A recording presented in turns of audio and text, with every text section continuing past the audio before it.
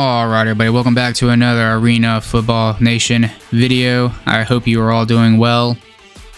And in this video, we're going to get back into the National Arena League coverage. We missed a good part of the second half of the season.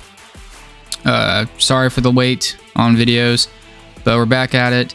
We're doing a quick coverage of the games that happened we missed. The championship game.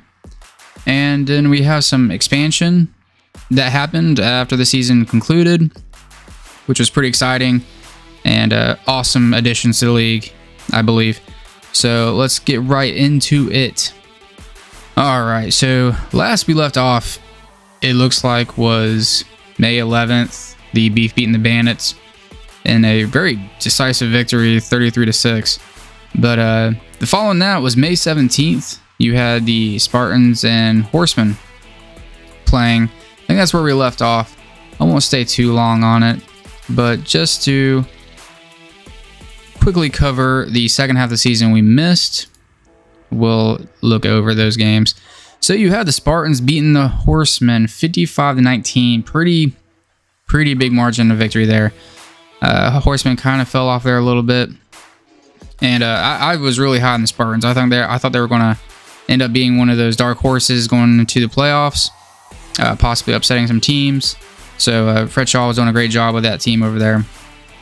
After that, you had the May 18th game against the Beef and the Bandits, and this was a big game. You had the rematch. Last game, the Beef absolutely handled the Bandits, surprisingly. So would the Bandits bounce back with it being at their home turf? And it was actually a much closer game. It ended up being 34-32 at the Tyson Event Center. So much better, closer game. I expected no less, especially after the beating Sioux City took. I knew they had their pride was hurt, obviously. So great bounce back game there, but the Beef still come out on top. After that, on May 25th, we had the Cobras and the Spartans.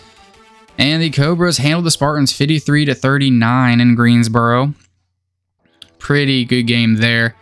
So still high on the Spartans. I thought they had a chance to really make some upsets happen. But you got to give props to the Cobras. Way to defend home turf and handle them. Next up, you had the Bandits going to Idaho and facing the Horsemen. And Sioux City took care of the Horsemen 56-34. So Idaho was another team that just fell off there at the end of the season. I think they'll be fine next year when they just regroup and now they've had a season of the National Arena League under their belts. I assume we'll see some good roster turnover and that they'll come back next year. But once again, losing to Sioux City in this game. Then on June 1st, you had a doubleheader, and that was the Cobras versus the Sioux City Bandits. And Sioux City actually annihilated the Cobras 62-35. That was a very surprising, big victory for the Bandits. I don't know. I just think the travel maybe is a really big factor in why some of these games are much bigger scores than we thought they would be, or not really up. I won't go as far as saying it's massive blowouts, but that's a big differential in score. So pretty crazy. I mean, hot and cold type of deal. Then on June 1st, also, you had the Beef going to the Spartans, and they took care of the Spartans 54-34. I remember in an earlier video, I made a prediction saying that the Spartans were going to upset the Beef or potentially upset them, and I guess the Beef heard me, and they said, no, sir, not today, and they handled the Spartans there, 54-34, like I said. Then to close out the season, you had 3 games, 2 on June 8th, 1 on June 15th. Oh, that last one was a championship game, it ended up being. But either way, the Cobras traveled to the Beef, and the Beef just handled business. Just staying undefeated at home in the regular season, taking on probably one of their bigger challenges, the Carolina Cobras, 54-31. So pretty impressive by the Beef. Nobody was able to knock them off in the regular season. And yeah, they just showed why they're one of the perennial powerhouses in the arena and indoor football. Then to close out the season, you had the 2 bottom tier teams in the table, the Idaho Horsemen and the Colorado Spartans playing each other. And the Spartans, this was a mess of a video to watch, the stream. I mean, it's no surprise, and I'm sure everybody knows by now if you watch a Spartan stream that the commentary is very colorful. And this was definitely a game that was just an absolute mess to watch. But who wanted it more? Who wanted to end their season on a win? Essentially is what this came down to. Who's going to build off this game into next season? So that should be your inspiration. You're fired to want to win this game. You know, a little bit of pride. But it ended up being a very low-scoring game, and the Spartans came out on top 36-26, defeating the Horsemen. So way to end the season there. Like I said, both these teams, I expect them to be much better next season. Now that they have a season under the belt of the NAL and what's expected of them to be competitive in this league. And there was a few bright shining moments for both teams throughout the season. So yeah, not a bad game at the end of the day. It was kind of sloppy, but these two teams will be returning next year. So I hope to see better improvement from them in that. So one of the big things that one of the big things the National Arena League decided to do was to just have the top 2 seed teams play each other in the championship and not the 4-team playoff. And I'm pretty sure this just came down to money, the travel costs, want to just get the season over with, have a complete 2024 season. There's many things that it could have been, but I think it came down to that really. The top 2 teams, obviously, deservedly would be, nobody's going to argue with that. And if you just go by the table, that was the Beef and the Bandits. So, Beef, the higher seed, hosted the, National Arena League Championship. Sioux City, who just happens to be their perennial rivals, were the next team up. And it was a very good game. Final score, Beef ended up winning just by the skin of their teeth and hoisting another championship by defeating the Bandits 47-46. Very good game, really exciting. What a great way to cap off the 2024 National Arena League season. And Beef stay undefeated and run through another season, doing a great job. Like I said, just solidifying why they're one of the more perennial powerhouse teams in all of national when it comes to arena and indoor football.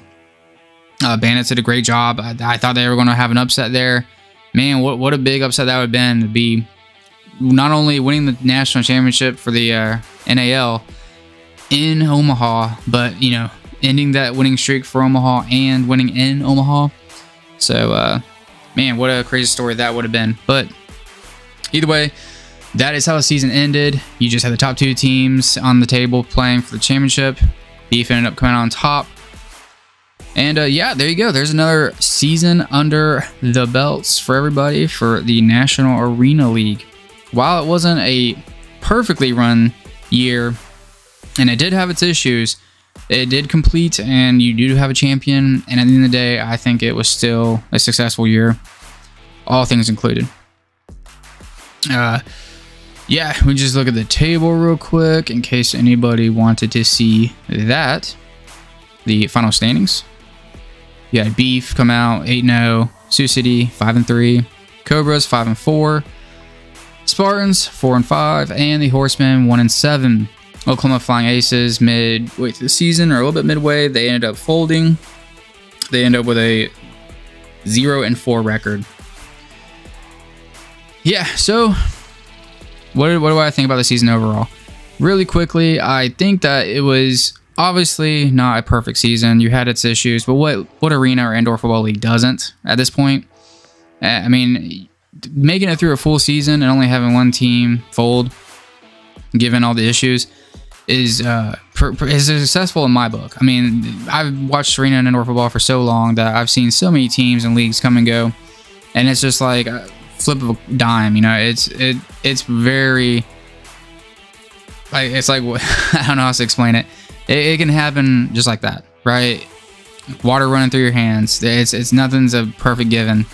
So really happy at the end of the day with how this all went. This really could have went south really fast for this league, especially with the turnover we had, and not only leadership roles, but membership and the teams. And this thing could have folded really quickly. But I think, like I said before, I think the new ownerships that are in between the Bandits, Beef, you got some good, in my eyes, good management and some solid coaches with Idaho and Colorado. And as like we'll get into it in a little bit, we do have some expansion teams that I think will be very key components and the National Arena League being successful in the future. We'll talk that in a little bit. But I think the NAL did have a solid 2024 season. The way I look at this season is this was a transition year. You had a ending of the old guard for the NAL and leadership roles and teams, and you're transitioning to a new, more stable in my eyes, more like-minded group. And these are just growing pains that you're going to have to make that happen. So this season, obviously, you're bringing in the West Coast, or close enough to the West Coast with Idaho, the Midwest with Omaha and Sioux City, Colorado as well. So not only is that a geographical change in the way things are, but also ideological and just business-wise. So great season. Really had a lot of fun watching it, honestly. I think NAL is one of my favorite things to watch just because the talent level is good. It is very good football, and you have some guys who are hungry trying to make it to a higher level, so they're looking to prove themselves. And you got some really great brands. They're fun. They're fun brands. They're good to watch, and they do a lot of things right. So that is how the 2024 season ended. A lot of fun. Really happy with it at the end of the day. And yeah, man, at the end of the day, it's free football. You're getting streamed on YouTube. What more can you ask for, right? But let's move on. That was the 2024 season. And the next big story coming out of this was expansion. We had a lot of awesome expansion this offseason, and usually it doesn't come this fast, but man, NAL made a big splash right out the gate when it comes to expansion. Usually there's a good amount of expansion in off seasons for these leagues, and I think possibly the biggest brands that were possibly available, depending on their situation and the league they're in, were just snatched up by the NAL. There's probably about two to three, maybe four more out there that could, but we don't know their situation yet. None's been announced, none's been leaked, so we don't know about them yet. But first off, you had the Willing Miners. You know, we've already spoke on them in this channel. I've sung praises for them. I think they're a fantastic club, doing a lot of great things. Man, the arena is great. They just come off, their league winning a championship, and obviously moving up to the NAL right out the gates. Really excited for them. The Willing Miners move up to the NAL, looking to prove themselves against the big boys and playing some better competition. So I'm really excited for the Willing Miners and Coach Rez and their ownership group. I think they're going to do fantastic. They got a really solid base, and I think even the fan base is going to just explode. I think I'm hoping they will. You're in a more national league. It's bigger, and man, your team just came off a championship. How much more excited can you be? So hopefully they pack that house and we have some really exciting games, and the Miners make a very big impact in the NAL from the get-go. Then the other really big expansion, you had the AIF essentially fold, or just fall apart. Not in like a negative sense, more like a, okay, we see the writing on the wall, let's do what's best for all of us type of deal.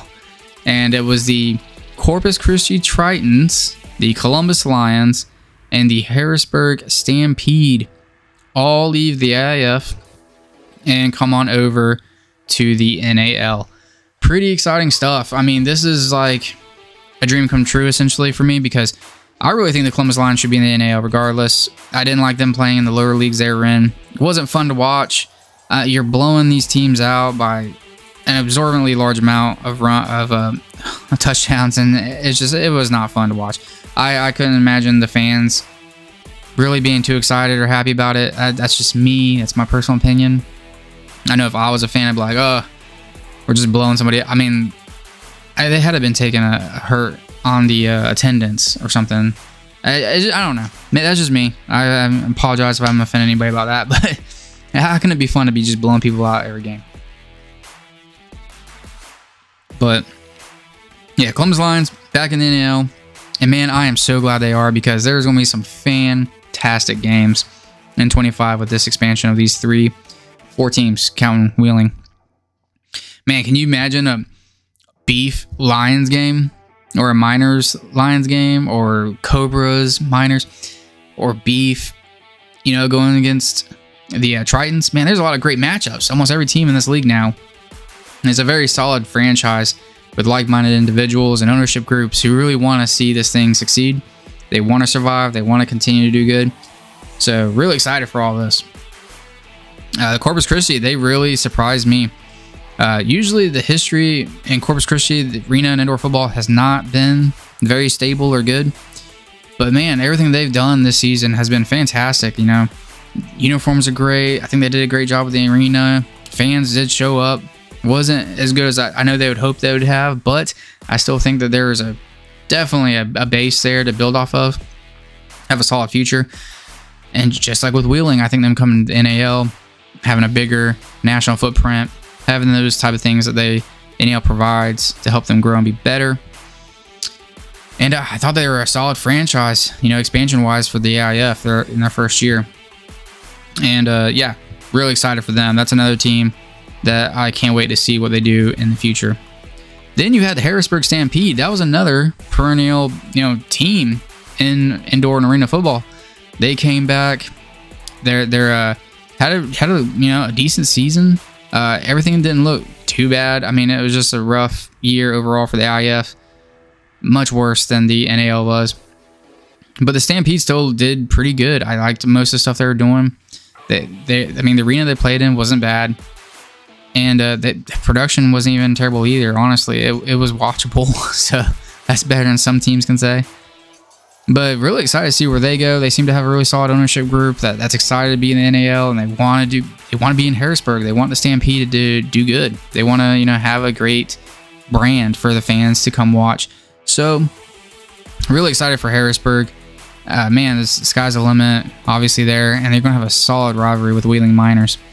Geographically. That's the other thing. There's a lot of really good rivalries that can come out of this. And that's really exciting in itself. So, yeah, the great thing is also, and if you haven't yet, go watch the Inside the Walls podcast with James Bernier. Then they have a podcast, literally, YouTube channel, where they talk about the league, the NAL. And in it, you'll have the owners come in and they'll talk. You have the league commissioner comes in and talks. So there's a lot of stuff, really awesome information you can learn just by watching those videos and the podcast. And man, there's a lot of exciting stuff going on. And I don't think the NAL is done with expansion. That's one of the more really exciting things that we are waiting on. So you just recently had the league owners meeting. And there was some pretty exciting stuff coming out of that. And I think the 2025 season is going to be fantastic. One of the reasons why I think they may not be done is there's a good amount of teams that are still going through the process of being checked out if they can return or they can come over. I know there might have been some franchises from the AIF that were trying to transition along with the Tritons, Stampede, and the Lions. So who knows? Maybe one of them can make it over. Obviously, they're going to be vetted and checked to see if they can follow this business model the NAL has. If they'll be productive and positive members. And then who knows? There might be even more teams out there that we don't know about that are just brand new. So pretty exciting. I think we might still get some more expansion before it's all said and done. And here's a little bit of a rumor. Maybe you've already seen or heard it, but there's a team in Shreveport, Louisiana that might be coming. I know on Facebook they almost got like 1,000 likes and almost 2,000 followers. They're kind of blowing up a little bit there. But the Shreveport Rougarou, I think is how you pronounce it. Correct me if I'm wrong, but yeah, there was a picture. I'll post it real quick. There was a picture of a helmet at the league meetings that looked nothing like any of the teams that are already currently in the league. So everybody was kind of just trying to guess what that was. And you really couldn't get a good idea of what it was, really. It looked like maybe a ghost. It was an all-black helmet with like silver gray, a logo, and like a ghost or a ghoul or something like that. That's the best guess I had. Something like that. But it turns out it might have been this Louisiana team that it looks like a werewolf. Just how I'll throw some of the logos that we have seen here on the screen. But pretty interested to see if this is the team that was, and if they're coming to NAL. They obviously haven't said what league they're coming in, but they are posting a lot on social media. So it'd be pretty interesting to see if this is one of the teams that the NAL would be taking in. It does say they will be having a press conference. That will be August 15th, so right around the corner, or a press release. So we'll know then hopefully we'll know then they'll release who they're playing for and some more details about the team. So that's pretty exciting. Louisiana, obviously, I feel like that's a solid state to have it in. An arena or indoor football team. I know a lot of passionate fans are in that state. You obviously have LSU and the Saints. So that'd be really awesome. I missed the New Orleans Voodoo. I thought they had a very solid brand and color scheme. And the Graveyard was the name of their field and arena. So pretty excited to have Louisiana football back.